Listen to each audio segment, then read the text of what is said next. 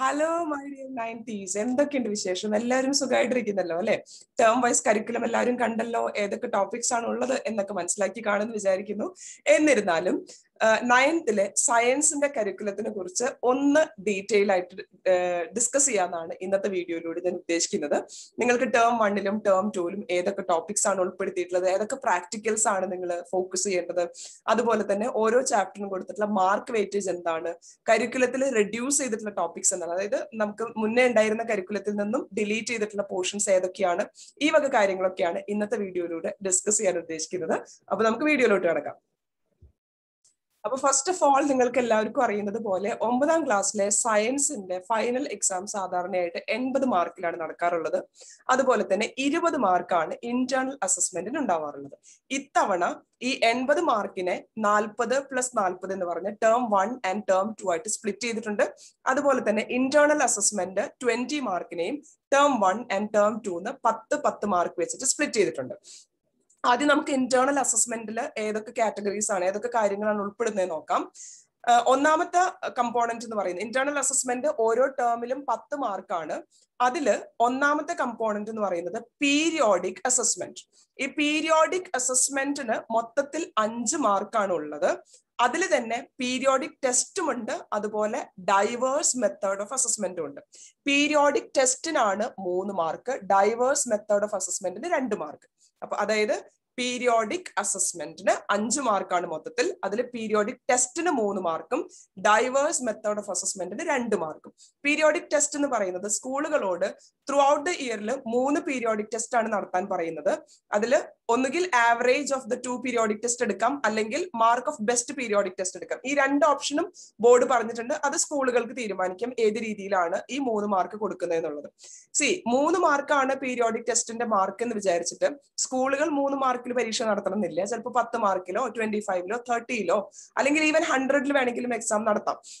ആ മാർക്കിനെ മൊത്തത്തിൽ 3ലോട്ട് കൺവേർട്ട് ചെയ്യാണ് ചെയ്യുന്നത്. അപ്പൊ നിങ്ങൾ സ്കോർ ചെയ്തിട്ടുള്ള മാർക്കിനെ എത്രയിലാണോ എക്സാം നടത്തിയത് അതിൽ നിന്ന് 3ലോട്ട് കൺവേർട്ട് ചെയ്യുന്നു. ആ 3ൽ കൺവേർട്ട് ചെയ്താൽ how much you will be scoring individually എന്നുള്ളതാണ് ഈ പീരിയോഡിക് ടെസ്റ്റിന്റെ മാർക്കായിട്ട് എടുക്കുന്നത്. ഡൈവേഴ്സ് മെത്തേഡ് ഓഫ് അസസ്മെന്റ് എന്ന് പറയുന്നത് ക്ലാസ്സിൽ നമ്മൾ എന്താ പറയുക, ഒരു ടോപ്പിക് പഠിപ്പിക്കുമ്പോൾ ഡിപ്പെൻഡിങ് ഓൺ ദ ടോപ്പിക്, ഓരോ ടോപ്പിക്കിനും ഡിഫറെന്റ് ആയിട്ടുള്ള ആക്ടിവിറ്റീസ് ആയിരിക്കും ആ ടോപ്പിക് പഠിപ്പിക്കാൻ ഹെൽപ്ഫുൾ ആയിട്ടുള്ളത്. ചില ടോപ്പിക് നമ്മൾ ഗ്രൂപ്പ് ഡിസ്കഷൻ ചെയ്യേണ്ടി വരും. ചില ടോപ്പിക് ആണെങ്കിൽ നമ്മൾ ഒരു ക്വിസ് വഴി നിങ്ങളുടെ പ്രീവിയസ് നോളജ് ടെസ്റ്റ് ചെയ്യാം, അല്ലെങ്കിൽ ഇപ്പൊ എന്തൊക്കെ പഠിച്ചു എന്നുള്ളത്, അല്ലെങ്കിൽ ഫോർമുല ടെസ്റ്റ് നടത്താം, അല്ലെങ്കിൽ എന്താ പറയുക മാച്ച് ദ ഫോളോയിങ്, പിന്നെ കൺസെപ്റ്റ് മാപ്പ് ഉണ്ടാക്കാൻ പറയാം, ടിപ്പ് ചാർട്ട് ഉണ്ടാക്കാൻ പറയാം, പ്രോജക്റ്റ് അല്ലെങ്കിൽ മാപ്പ് വർക്ക്, ഇങ്ങനെ ഒരു ലെസനെ ബേസ് ചെയ്യുന്ന രീതിയിൽ പല രീതിയിൽ ഡൈവേഴ്സ് മെത്തേഡ് ഓഫ് അസസ്മെന്റ് ടീച്ചേഴ്സിന് ഡിസൈഡ് ചെയ്യാം. അങ്ങനെ നടത്തുന്ന ഡൈവേഴ്സ് അസസ്മെന്റിനാണ് 2 മാർക്ക് കൊടുക്കാൻ പറയുന്നത്. അപ്പൊ ഇതാണ് പീരിയോഡിക് അസസ്മെന്റിന്റെ 5 മാർക്ക്. ബാക്കി 5 മാർക്ക് വരുന്നത് subject enrichment activity and portfolio. സയൻസിൽ സബ്ജക്ട് എൻറിച്ച്മെന്റ് ആക്ടിവിറ്റി എന്ന് പറയുന്നത് പ്രാക്ടിക്കൽ ആൻഡ് ലാബ് വർക്ക് ആണ്. നമുക്ക് കരിക്കുലത്തിൽ ഞാൻ കാണിച്ചു തരാം ഏതൊക്കെ പ്രാക്ടിക്കൽസ് ആണ് ഓരോ ടേമിലും ഇൻക്ലൂഡ് ചെയ്തിട്ടുള്ളതെന്ന്. അപ്പോൾ ഒരു ടേമില് പ്രാക്ടിക്കലിന് 3 മാർക്കാണ് കൊടുക്കുന്നത്. Second ടേമിലും പ്രാക്ടിക്കലിന് 3 mark. അപ്പൊ ഓൾ ടുഗെദർ നിങ്ങൾ ചെയ്യുന്ന പ്രാക്ടിക്കൽസിന്റെ ഓവറോൾ പെർസെന്റേജ്, ഓവറോൾ വെയിറ്റേജ് എന്ന് പറയുന്നത് 6 മാർക്കാണ്. 3 മാർക്ക് ഓരോ ടേമിലും. ഈ പ്രാക്ടിക്കൽ ലബോറട്ടറി വർക്ക് ചെയ്യുമ്പോൾ റെക്കോർഡ്സ് മെയിൻറ്റെയിൻ ചെയ്യണം. നിങ്ങൾ പ്രാക്ടിക്കൽ റെക്കോർഡ് എഴുതുന്നുണ്ടായിരിക്കും, വാല്യൂസ് എല്ലാം എഴുതുന്നുണ്ടായിരിക്കും, കാൽക്കുലേഷൻസ് ചെയ്യുന്നുണ്ടായിരിക്കും. അപ്പൊ ഓരോ പ്രാക്ടിക്കലും കഴിഞ്ഞു കഴിഞ്ഞാൽ ടീച്ചേഴ്സ് നിങ്ങൾക്ക് ഒരു ഡേറ്റ് ഓഫ് സബ്മിഷൻ തരുന്നുണ്ടായിരിക്കും. ഇന്ന ഡേറ്റിലാണ് പ്രാക്ടിക്കൽ റെക്കോർഡ് സബ്മിറ്റ് ചെയ്യേണ്ടത്. അപ്പൊ അതെല്ലാം നീറ്റ് ആയിട്ട് സബ്മിറ്റ് ചെയ്യുക. പിന്നെ പ്രാക്ടിക്കൽസിൽ ആക്റ്റീവായിട്ട് ഇൻവോൾവ് ചെയ്യുക. നിങ്ങൾ വാല്യൂസ് ഒക്കെ എടുക്കാൻ നിങ്ങൾക്ക് അറിയുന്നുണ്ടോ, അതുപോലെ വാല്യൂസ് എടുത്തിട്ട് കാൽക്കുലേഷൻ കറക്റ്റ് ആയിട്ട് ചെയ്യുന്നുണ്ടോ, അല്ലെങ്കിൽ ഈ പ്രാക്ടിക്കൽ ചെയ്യുന്ന എക്സ്പെരിമെന്റ്സിനെ ബേസ് ചെയ്തിട്ട് ടേം എൻഡിൽ ടീച്ചേഴ്സിന് വേണമെങ്കിൽ ഒരു വൈവ കണ്ടക്ട് ചെയ്യാം. ഇതിനെല്ലാം ബേസ് ചെയ്തിട്ടാണ്. അപ്പൊ പ്രാക്ടിക്കലിന്റെ അസസ്മെന്റ് എങ്ങനെയാണെന്ന് തീരുമാനിക്കുന്ന ടീച്ചേഴ്സ് ആണ്. അതിനകത്ത് റെക്കോർഡ് മെയിൻ്റനൻസ് നോക്കും, അതുപോലെ നിങ്ങളുടെ ഇൻവോൾവ്മെന്റ് ഇൻ ദ ലബോറട്ടറി നോക്കും, അതുപോലെ നിങ്ങൾക്ക് ഡാറ്റ അനാലിസിസ് ചെയ്യാൻ പറ്റുന്നുണ്ടോ നോക്കും, പിന്നെ വൈവ വേണമെങ്കിലും കണ്ടക്ട് ചെയ്യാം. അപ്പൊ ഇതെല്ലാം കൂടി ചേർന്നിട്ട് ഓരോ ടേമിലും 3 മാർക്കാണ് സബ്ജക്ട് എൻറിച്ച്മെന്റ് ആക്ടിവിറ്റി. സയൻസിൽ പറയുകയാണെങ്കിൽ അത് പ്രാക്ടിക്കൽ വർക്കാണ് മോസ്റ്റ്ലി. ഇനി മൂന്നാമത്തെ കാര്യമാണ് പോർട്ട്ഫോളിയോ. പോർട്ട്ഫോളിയോ മെയിൻ്റനൻസിന് 2 മാർക്കാണ് ഉള്ളത്. ഈ പോർട്ട്ഫോളിയോ എന്ന് പറയുമ്പോൾ നിങ്ങളുടെ ഏറ്റവും ബെസ്റ്റ് ആയിട്ടുള്ള വർക്ക്, അതായത് ഡെഫിനറ്റ്ലി അതിൽ നിങ്ങളുടെ ക്ലാസ് വർക്ക് മെയിൻ്റനൻസ് വേണം. അതുപോലെ ടീച്ചേഴ്സ് തരുന്ന ഹോംവർക്ക്, അസൈൻമെന്റ്സ് ഇതെല്ലാം കറക്റ്റ് ടൈമിൽ സബ്മിറ്റ് ചെയ്തിട്ട് അതിന്റെ എല്ലാം ബെസ്റ്റ് സാമ്പിൾസ് ആണ് നിങ്ങൾ പോർട്ട്ഫോളിയോനകത്ത് മെയിൻറ്റെയിൻ ചെയ്യേണ്ടത്. ക്ലാസ് വർക്ക് മെയിൻറ്റെയിൻ ചെയ്യാന്ന് വെച്ചാൽ അത് നീറ്റ് ആയിട്ട് നോട്ട്ബുക്ക് അപ്പ് കീപ്പ് ചെയ്യാന്നുള്ളതുണ്ട്. അതിനകത്ത് തന്നെ നിങ്ങൾ ക്ലാസ്സിന് ടീച്ചർ തരുന്ന നോട്ട് കൂടാതെ നിങ്ങളുടേതായിട്ടുള്ള ഓൺ അനോട്ടേഷൻസ്, അതായത് ഇപ്പൊ ഒരു നോട്ട്സ് നിങ്ങൾ എഴുതി, ആ നോട്ട്സ് എഴുതി കഴിഞ്ഞതിന് ശേഷം ഇപ്പൊ ഒരു ഇമ്പോർട്ടന്റ് ആയിട്ടുള്ള ഒരു പോയിന്റ് വന്നു, അല്ലെങ്കിൽ ഒരു ഫോർമുല വന്നു, അപ്പൊ അതിന് നിങ്ങൾ മുന്നേ പഠിച്ച ഒരു ഫോർമുല ആയിട്ട് എന്തെങ്കിലും കണക്ഷൻ, അതായത് നിങ്ങളുടെ ഓൺ ആയിട്ടുള്ള അനോട്ടേഷൻസ് എല്ലാം ക്ലാസ് വർക്കിൽ ഉൾപ്പെടുത്തി കഴിഞ്ഞാൽ അതാണ് ഒരു ബെസ്റ്റ് സാമ്പിൾ ഓഫ് പോർട്ട്ഫോളിയോ എന്ന് പറയുന്നത്. ക്ലാസ് വർക്ക് മാത്രമല്ല, നിങ്ങളുടെ പ്രോഗ്രസ് കാണിക്കുന്ന, അതായത് ഫ്രം ദ ഡേ 1 നിങ്ങൾ സയൻസിൽ എന്തൊക്കെ ബെസ്റ്റ് കാര്യങ്ങളാണ് ചെയ്തിട്ടുള്ളത്, എന്തൊക്കെയാണ് നിങ്ങൾ ഏറ്റവും നല്ല രീതിയിൽ ചെയ്തിട്ടുള്ള ആക്ടിവിറ്റീസിന്റെ സാമ്പിൾസ്, ഇതെല്ലാം നിങ്ങൾക്ക് പോർട്ട്ഫോളിയോയിൽ ഉൾപ്പെടുത്താം. പോർട്ട്ഫോളിയോയ്ക്കാണ് 2 മാർക്ക്. അപ്പൊ ഇതാണ് 10 mark internal assessment and it will be assessed in each term. അതായത് ഫസ്റ്റ് ടേമിലും 10 മാർക്ക് തരും, സെക്കൻഡ് ടേമിലും 10 മാർക്ക് തരും. അങ്ങനെയാണ് ഇന്റേണൽ അസസ്മെന്റ് 20 മാർക്ക് വരുന്നത്.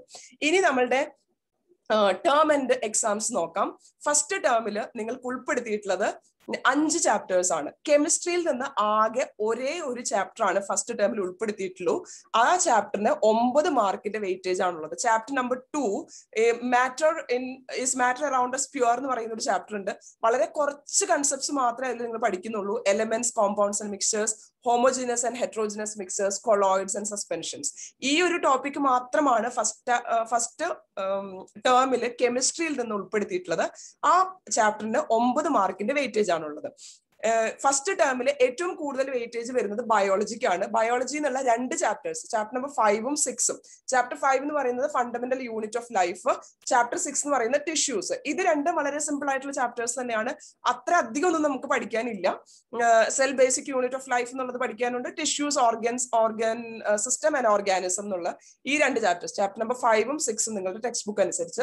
ഇതിന് ടോട്ടൽ വെയിറ്റേജ് വന്നിരിക്കുന്നത് 18 മാർക്കാണ്. അപ്പോൾ ഈ ടേം 1 ഏറ്റവും കൂടുതൽ മാർക്ക് വെയിറ്റേജ് വരുന്നത് ബയോളജിക്കാണ്, ഏറ്റവും കുറവ് കെമിസ്ട്രിക്കാണ്. പക്ഷെ 9 മാർക്ക് വളരെ ഈസി ആയിട്ട് സ്കോർ ചെയ്യാൻ പറ്റുന്ന ഏറ്റവും സിമ്പിൾ ആയിട്ടുള്ള ഒരു ചാപ്റ്റർ ആണത്. ഇനി ഫിസിക്സ് എന്ന് വന്നിരിക്കുന്നത് 13 മാർക്കിന്റെ വെയിറ്റേജ് ആണ്. 2 ചാപ്റ്റേഴ്സ് ഉൾപ്പെടുത്തിയിട്ടുണ്ട്. 2 ചാപ്റ്റേഴ്സ് എന്ന് പറയുന്നത് ചാപ്റ്റർ നമ്പർ 8 മോഷൻ എന്ന് പറയുന്ന ലെസൺ, പ്രോബ്ലംസ് എല്ലാം ഉള്ളതാണ്. ഗ്രാഫ്സ് ഉണ്ട്. ഇതിനെ പ്രോബ്ലംസിനെയും ഗ്രാഫിനെയും ഒക്കെ ഉൾപ്പെടുത്തിയിട്ട് നമുക്ക് മൾട്ടിപ്പിൾ ചോയ്സ് ക്വസ്റ്റ്യൻസും കേസ് ബേസ്ഡ് ക്വസ്റ്റ്യൻസ് ഒക്കെ പഠിക്കേണ്ടതുണ്ട്. വഴിയെ നമുക്ക് കൂടുതൽ വീഡിയോസ് അതിനെ ബേസ് ചെയ്തിട്ട് ചെയ്യാം, എങ്ങനെയാണ് ഒബ്ജക്റ്റീവ് ടൈപ്പ് ക്വസ്റ്റ്യൻസ് ഈ മോഷൻ എന്ന് പറയുന്ന ചാപ്റ്ററിന് പഠിക്കേണ്ടതെന്നുള്ളത് കേട്ടോ. അപ്പൊ നമുക്ക് ഒരുമിച്ച് പഠിക്കാം, ബുദ്ധിമുട്ടൊന്നും ഉണ്ടാവില്ല. പക്ഷെ 13 മാർക്ക് വെയിറ്റേജ് ഉണ്ട്. മോഷൻ, അതുപോലെ തന്നെ force and loss of motion, ഈ 2 ടോപ്പിക്സ് മാത്രമാണ് ഫസ്റ്റ് ടേമിൽ ഫിസിക്സിൽ നിന്ന് ഉൾപ്പെടുത്തിയിട്ടുള്ളൂ. ഈ 2 ലെസണിനും പോർഷൻസ് ഒന്നും ഡിലീറ്റ് ചെയ്തിട്ടില്ല. നിങ്ങളുടെ ടെക്സ്റ്റ് ബുക്കിലുള്ള കംപ്ലീറ്റ് എൻ്റയർ പോർഷന് നമുക്ക് ഇതിനകത്ത് പഠിക്കാനുണ്ട്.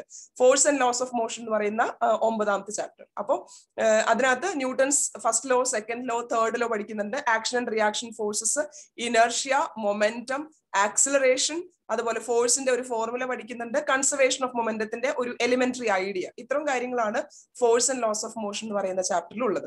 അപ്പോ ഫിസിക്സിൽ നിന്ന് നമുക്ക് 2 ചാപ്റ്റർ ഉണ്ട്, ബയോളജിയിൽ നിന്ന് 2 ചാപ്റ്റർ ഉണ്ട്, കെമിസ്ട്രിയിൽ നിന്ന് 1 ചാപ്റ്റർ. അങ്ങനെ ഓൾ ടുഗെദർ 5 ചാപ്റ്റർ ആണ് നവംബർ ഡിസംബറിൽ 40 മാർക്കിന്റെ ഒബ്ജക്റ്റീവ് ടൈപ്പ് എക്സാമിന് നിങ്ങൾ പ്രിപ്പയർ ചെയ്യേണ്ടത്.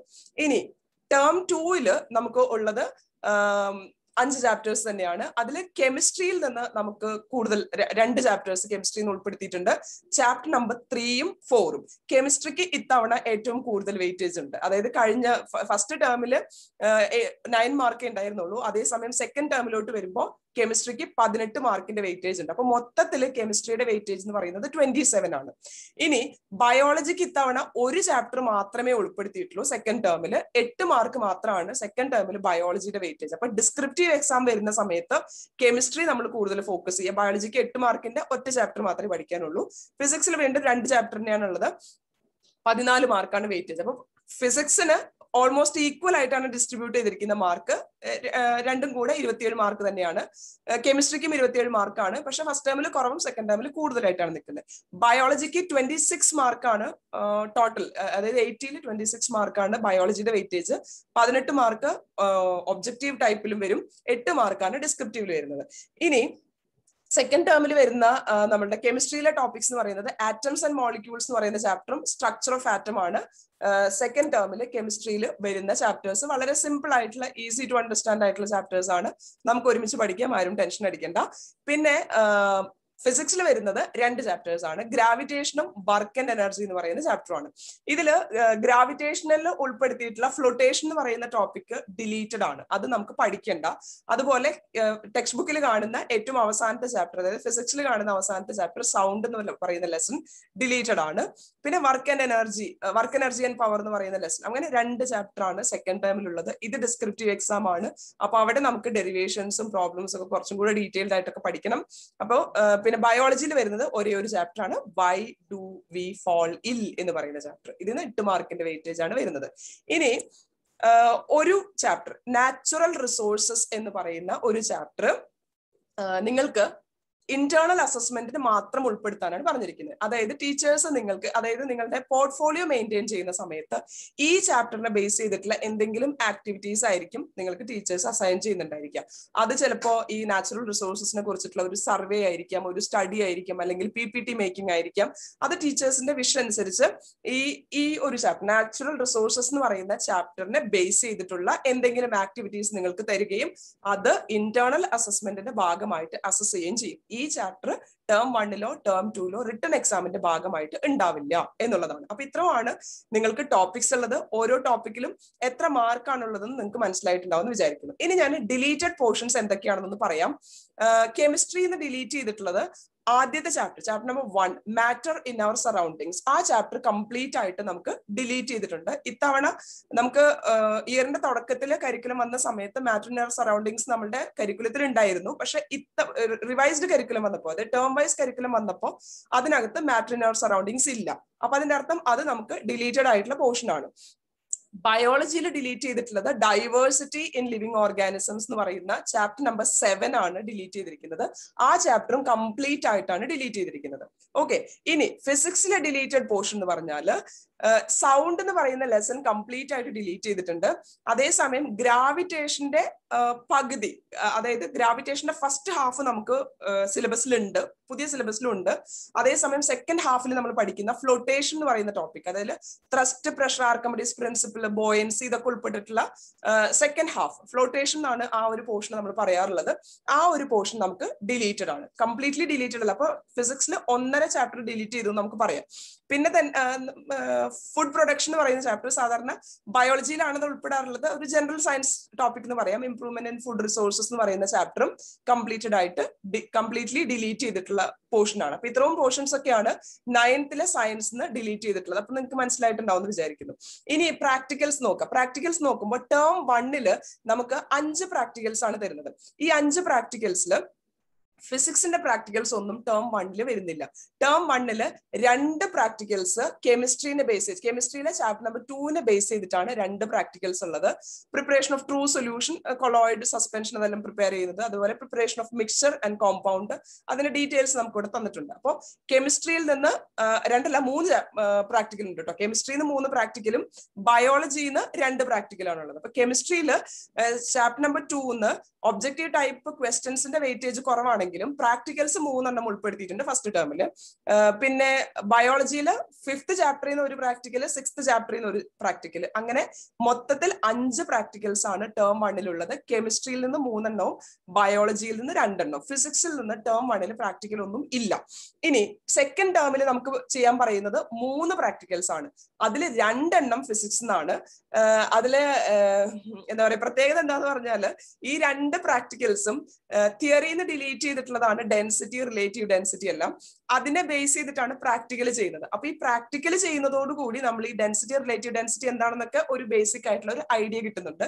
തിയറിന്ന് ആ ടോപ്പിക് ഡിലീറ്റഡ് ആണെങ്കിലും പ്രാക്ടിക്കൽ ഉൾപ്പെടുത്തിയിട്ടുള്ള 2 പ്രാക്ടിക്കൽസും ഡെൻസിറ്റിനെയും റിലേറ്റീവ് ഡെൻസിറ്റിനെയും ബേസ് ചെയ്തിട്ടുള്ളതാണ്. അതുപോലെ കെമിസ്ട്രിയുടെ 3rd ചാപ്റ്ററിൽ നിന്നുള്ള ഒരു പ്രാക്ടിക്കൽ. സെക്കൻഡ് ടേമില് ബയോളജിന്ന് പ്രാക്ടിക്കൽസ് ഒന്നും ഇല്ല. അപ്പൊ ഓൾ ടുഗെദർ നോക്കുവാണെങ്കിൽ ബയോളജിന്ന് 2 പ്രാക്ടിക്കല്, കെമിസ്ട്രിയിൽ നിന്ന് 4 പ്രാക്ടിക്കല്, ഫിസിക്സിൽ നിന്ന് 2 പ്രാക്ടിക്കല്, അങ്ങനെ 8 പ്രാക്ടിക്കൽസ് ആണ് നിങ്ങൾ എൻറ്റയർ ഇയറിൽ ചെയ്യുന്നത്. പ്രാക്ടിക്കൽസ് എല്ലാവരും വളരെ സീരിയസ് ആയിട്ട് തന്നെ എടുക്കണം. എന്താ പറയുക, ക്ലാസ്സിൽ ഡെമോൺസ്ട്രേറ്റ് ചെയ്യുന്ന സമയത്ത് ആക്റ്റീവായിട്ട് പാർട്ടിസിപ്പേറ്റ് ചെയ്യുക. അതുപോലെ നിങ്ങളോട് റീഡിങ്സ് ഒക്കെ എടുക്കാൻ പറയുന്ന സമയത്ത് കറക്റ്റ് ആയിട്ടുള്ള ഒബ്സർവേഷൻസ് ഒക്കെ എടുക്കുക. പ്രാക്ടിക്കൽ റെക്കോർഡ് നല്ല വെൽ മെയിൻറ്റെയിൻഡ് ആയിട്ട് നീറ്റ് ആയിട്ട് മെയിൻറ്റെയിൻ ചെയ്യുക. കാരണം ഇതെല്ലാം നമുക്ക് എവിഡൻസ് ആയിട്ട് ബോർഡിലോട്ട് ചോദിച്ചു കഴിഞ്ഞാൽ കൊടുക്കാനുള്ളതാണ്. അപ്പൊ നിങ്ങൾക്ക് ആ പ്രാക്ടിക്കൽ നിങ്ങൾക്ക് അറിയാവുന്നതുപോലെ term 1 3 mark, term 2 3 mark, all together 6 mark വളരെ ഈസി ആയിട്ട് സ്കോർ ചെയ്യാൻ പറ്റുന്നതാണ്. അപ്പൊ അതും എല്ലാവരും വളരെ സീരിയസ് ആയിട്ട് എടുക്കുക. അപ്പൊ ഇതാണ് 9th സയൻസിന്റെ കരിക്കുലത്തിന്റെ ഒരു ഓവർവ്യൂ എന്ന് പറയുന്നത്. ഏതൊക്കെ ലെസൺസ് ആണെന്ന് മനസ്സിലായി, ഓരോ സബ്ജക്റ്റിനും ഓരോ ടേമിൽ എത്ര മാർക്ക് വെയിറ്റേജ് ഉണ്ടെന്ന് മനസ്സിലായി, ഏതൊക്കെ ടോപ്പിക്സ് ആണ് ഡിലീറ്റഡ് ആയിട്ടുള്ളത്, ഏതൊക്കെ പ്രാക്ടിക്കൽസ് ആണ് നിങ്ങൾ ഫോക്കസ് ചെയ്യേണ്ടത്, ഇന്റേണൽ അസസ്മെന്റ് എങ്ങനെയാണ് എടുക്കുന്നത് എന്നൊക്കെ എല്ലാവർക്കും മനസ്സിലായി കാണുമെന്ന് വിചാരിക്കുന്നു.